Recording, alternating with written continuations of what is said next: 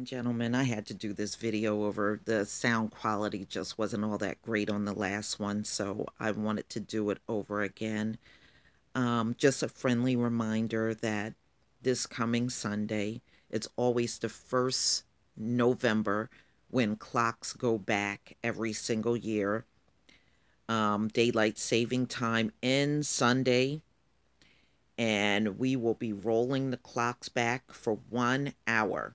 Okay, and this will also kick off days getting shorter. So as of 2 a.m. Sunday, clocks will turn back 1 hour, powering the end of daylight savings time for much of the country. There are some places in the country that don't do daylight savings time anymore. I mean, it was really done for the most part to conserve energy, but things are so inflated in the US now. You're not really conserving anything anymore.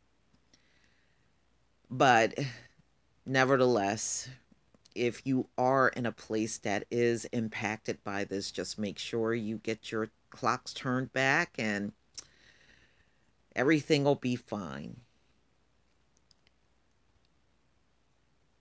Please leave your comment and subscribe. And don't forget to hit on that notification bell. Peace, family.